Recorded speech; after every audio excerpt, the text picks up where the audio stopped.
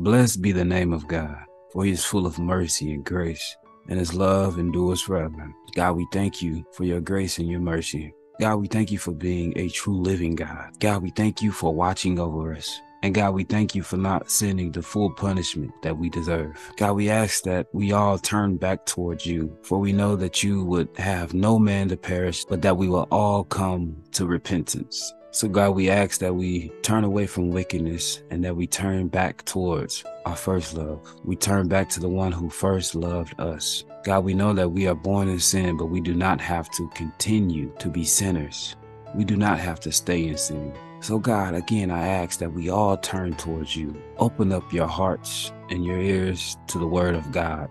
Joel 2, verses 12 and 13. Even now declares the Lord, return to me with all your heart, with fasting and weeping and mourning.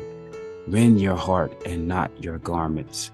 Return to the Lord your God, for he is gracious and compassionate, slow to anger and abounding in love. He relents from sending calamity. As it is said in your word, God, even now, let us all return our hearts back to you with fasting, giving up these things that we hold on so dear to, God, and weeping and mourning and recognizing that we don't deserve you. We don't deserve your grace, your mercy. God, let us come back with a sincere and contrite heart. God, let us not tear our garments in showing an outward expression of our repentance. But God, let us rend our hearts. Let us tear our hearts and have a true, godly, and sorrowful, repentant heart. And let us turn back to you. Everyone out there, let us return back to the Lord our God, for he is gracious and compassionate. He cares for us. He cares for our well-being. And moreover, he cares for our soul.